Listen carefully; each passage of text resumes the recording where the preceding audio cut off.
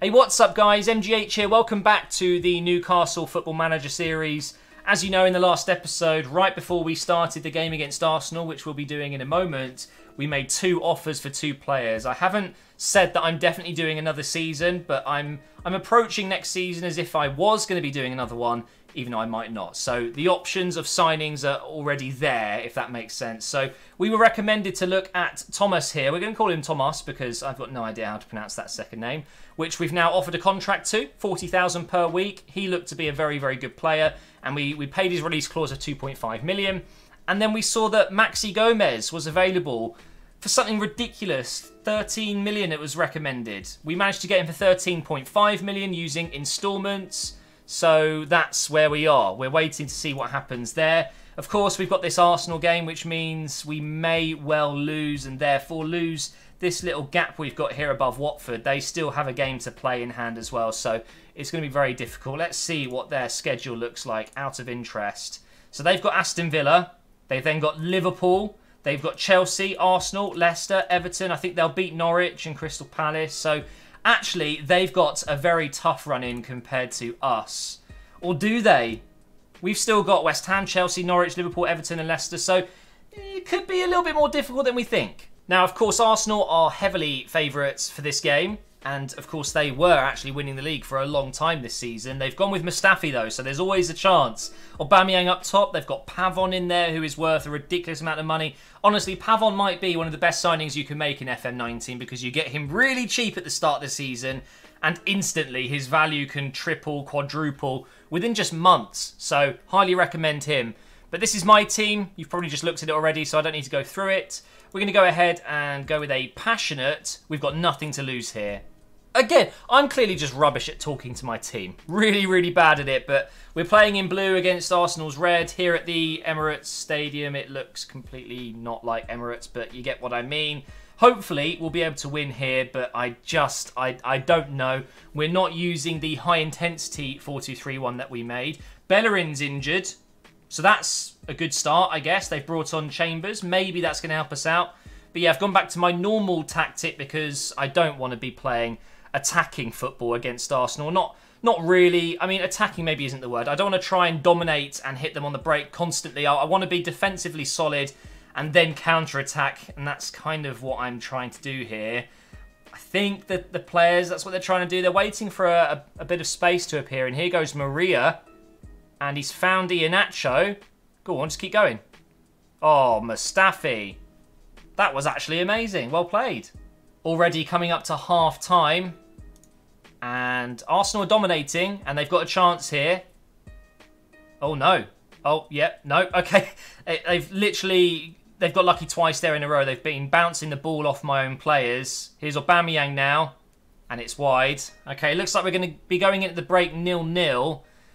And it's not great, but it's better than it potentially could have been. I was worried we would concede a couple of goals in this first half. But that's probably going to be it. Here's Mustafi to Socrates. Blow the whistle, ref. No, there's still a few seconds here. Don't score just before half-time. That would be really frustrating. Mesut on the ball here. Okay, what's the plan, boys? What are you going to do there? The referee's just going to blow his whistle any second, and you're wasting time. But I will take it. I think going in at the break 0-0 is not too bad at all. Oh, no. Here's Aubameyang. Oh, he's hit the post. We got away with that one. Half time here at the Emirates, and we've had one shot on target. Okay. I think I'm going to go ahead and change tactics here. We're going to go on balanced, and then I definitely want to... I want to be a bit more disciplined here. I want to run at the defence, and also get stuck in. I want to make sure we win the ball back. But in transition, this is the most important thing. We'd encounter. I thought I already had that on. So that's my bad. I forgot to put that on. So hopefully that's going to make a bit of a difference here with the shape, winning the ball back, and then just getting on the break with my pace. And talking of pace, Aubameyang's in, but he's hit the post again. Oh my God. That was lucky. He's in again. And he's missed again. Well, it was saved this time. Aubameyang could have had a hat-trick by now. That is absolutely unbelievable. We've been really lucky that he hasn't scored, but it's not too late. Here's Xhaka. Blocked. The keeper dived like a crazy man, but it might have... Oh, just about to say he might have been able to stop a goal, but he couldn't. And Pavon Had a feeling he was going to be trouble today. That's his 15th goal of the season. Assist by Mesut Ozil, and we are 1-0 down. Frustrating because we have defended well. But then again, we've been very lucky when they've hit the post. It was coming, basically. This goal was coming. Looks like we've got a chance here, though. Oh, that's a pen. He's going to VAR. Mkhitaryan has brought down Onyekuru, I think it is. And now we have to wait 10 hours while the referee slowly jogs to the VAR screen. What time is it? Come on, get there already. Let's see what happens.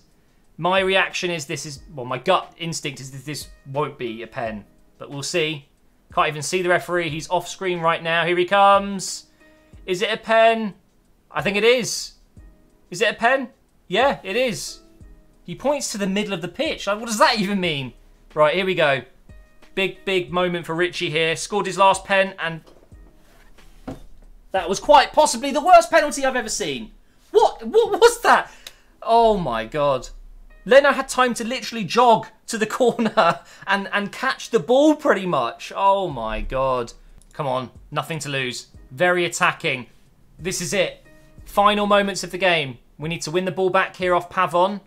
Just slide into Ozil. Just get the ball. I can't believe it, man. We're not even trying to get possession here, it seems. And there you go. It's game over. Pavon makes it 2. And that means Arsenal go top of the league, which secretly I'm happy about, of course. But it does mean that if Watford win their 2 games, 6th is gone. For sure, right? And no way are we going to score now. Nah, the referee's going to blow his whistle. Surely not. Yeah, that's that. So annoying, man. It's just one of those things. We've lost 2 in a row now. Actually, we've lost... No, not 2 in a row. We've lost quite a few games recently. It feels like we went through a period of having really good results, even against big teams. Man City, Man United, getting draws against them. But now, all of a sudden, I'm just picking up a lot of L's. And it's Aston Villa taking on Watford. So that's pretty much going to be a win for Watford, I would think. Let's see. Please, game, be kind to me. Give Aston Villa a little bit of a boost and beat Watford. Come on. Don't care what Emery's saying. No! Watford has smashed Aston Villa 4-2. That's bad. Look at this. Maria actually got Young Player of the Month. He had a very good month. Despite some bad results, he was one of the good things that we've had. I really like Maria. He's such a good player. However, some bad news right away. Straight after seeing Maria winning a brilliant award, we then see another one of our young players, Iheanacho, out for the rest of the season. We'll send him to the specialist, but it is a fractured lower leg. I mean, that's unlucky, man.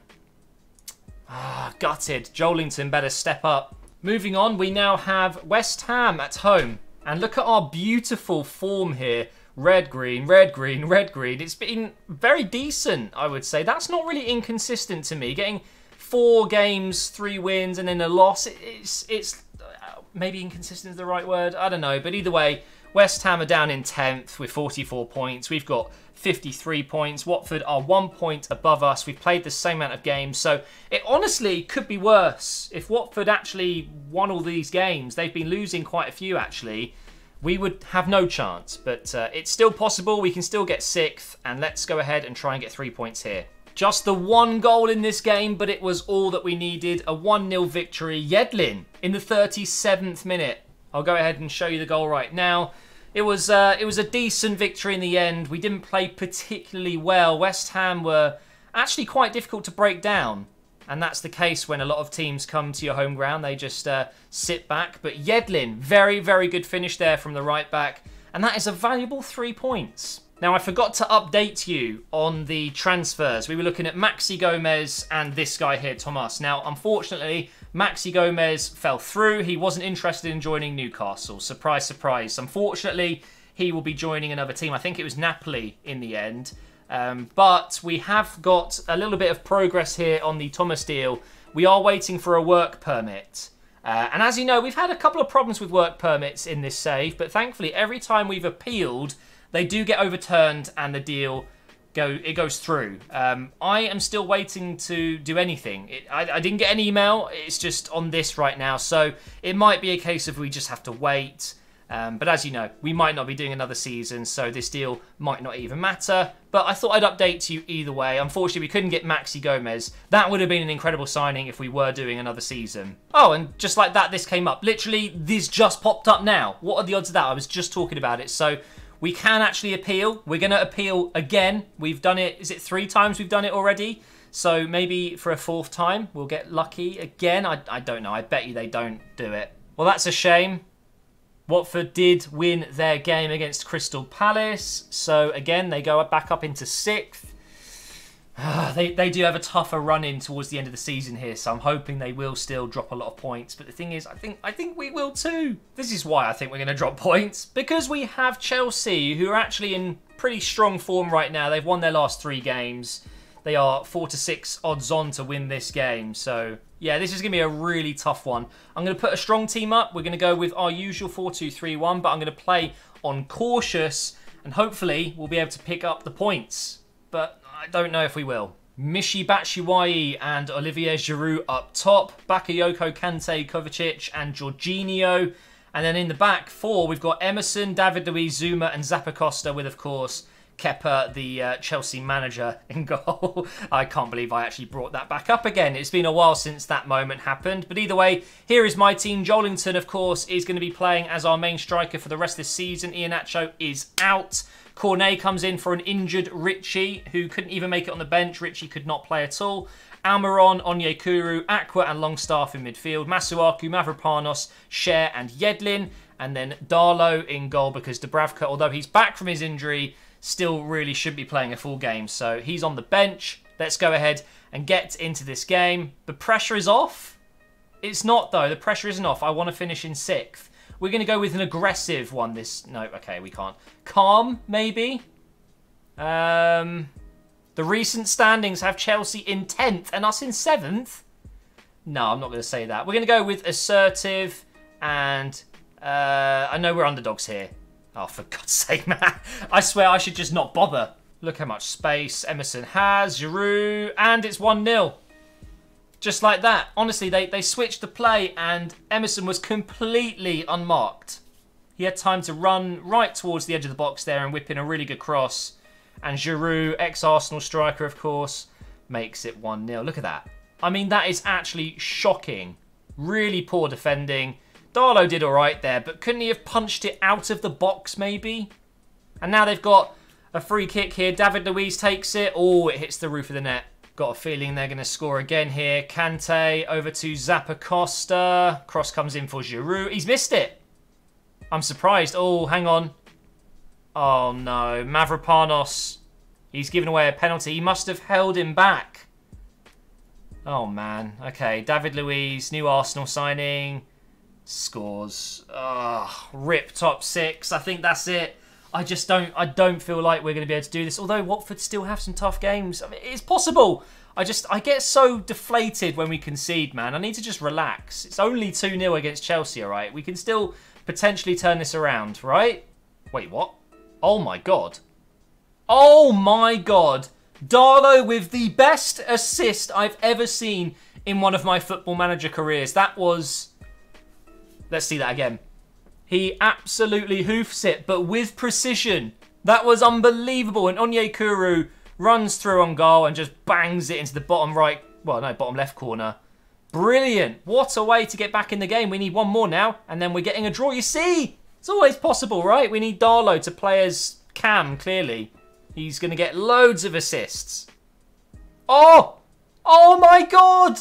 Joelinton scores his first goal for Newcastle, and Kepa might as well terminate his contract himself. If I'm not going to make the joke. I'm not going to do it. I'm not going to make that joke. I'm just not. This was terrible, though. This reminds me of the goal that Adrian basically conceded against Liverpool, or for Liverpool against Southampton the other day. That was quite similar. Just passes it right to the striker.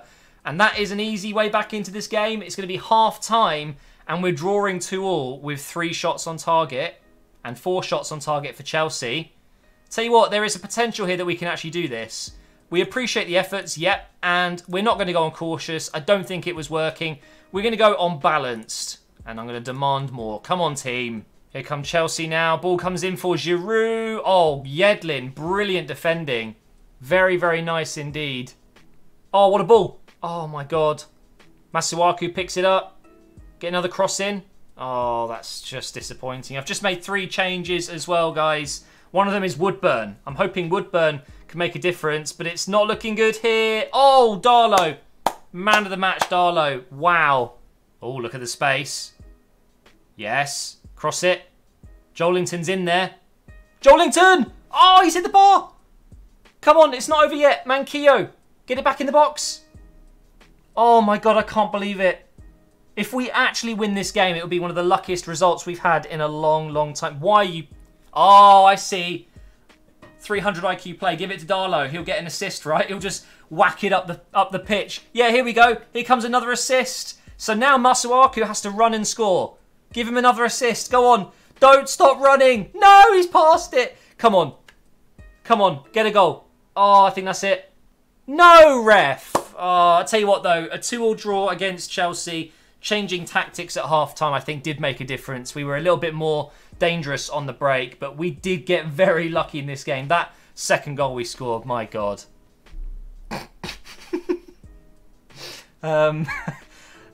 Yeah, that happened. Arsenal just smashed Tottenham 5-0, but they're not top of the league. Liverpool have gone top, and they've got an extra game to play as well. That's going to be such an interesting ending to the season. Are Liverpool going to win it, or are Arsenal going to win it? We will soon find out. But Watford are yet to play, and we're level on points. Please lose your next game. Right. Unfortunately, it hasn't happened. The work permit has been rejected, even though we appealed. So we can sign him, but it does mean we won't be able to use him until we can get a work permit. So we'd have to go ahead and loan him out. Should I do it anyway? He's a wonder kid. I mean, how have I not heard of this guy before? I don't know. Should I? Oh, whatever. Let's do it. If we do another season, we will fix this situation. But we've signed him anyway, and we've got ourselves another wonder kid in the team. Oh my God, you are kidding me. Watford got a draw in their last game, so they went 1 point clear of us, and now they've just beaten Chelsea. Oh my God. Well, that was a big result for Watford. Not that I think they will get into 5th place, but that's made it possible now with just 3 games remaining. What can I say? That is just typical, isn't it? Arsenal, by the way, just beat Everton 3-0, so they've gone top. And guess who we're playing soon? Not in our next game, but the one after, we have Liverpool. Imagine if I beat Liverpool and enable Arsenal to win the league. That would be amazing. Our match was against Norwich, and we've beaten them 2-1. Onyekuru and Joelinton scoring within the first 25 minutes. They did get themselves a penalty to get back in the game, but that was it. So we'll go ahead and watch the goals here. We did pick up an injury to Fabian Schär. I don't know how serious it is, but he did have to come off, so it's not great news. We'll have a look in a moment. Yedlin, though, beautiful cross low into the box, and Onyekuru was there to finish with his weaker left foot. Very nice indeed. And then Aqua had the ball on the edge of the box here. Kind of on the edge of the box, I guess. Over to Yedlin again, who really was on fire down that right side. And it was Joelinton who gets his second goal. And then, of course, they had their penalty, which we kind of went the right way there with Dubravka, who's finally back, but he couldn't save it. So, brilliant play from Yedlin, who got man of the match. 2 assists, 3 key passes as well. And super happy to see Joelinton score again. He is stepping up since Iheanacho got injured. But let's see this injury to Fabian Schär. It's a whole month. Of course it is. And Onyekuru. Oh, it's never-ending pain, isn't it? It really is. So frustrating. But we're going to praise Yedlin's performance because that was, well done. Brilliant. So it turns out Arsenal and Liverpool were playing. That is a huge game. It's ended 1-1 here. That would have been an unbelievable win for either team. Imagine if Liverpool won that. That would pretty much mean they probably won the league, right? But Arsenal managed to get a draw. I guess you could say Arsenal got the better result there. I don't know, man. It's going to be interesting. They're 2 points clear of Liverpool, and they have a game in hand. And Liverpool's game in hand is against us. Ooh.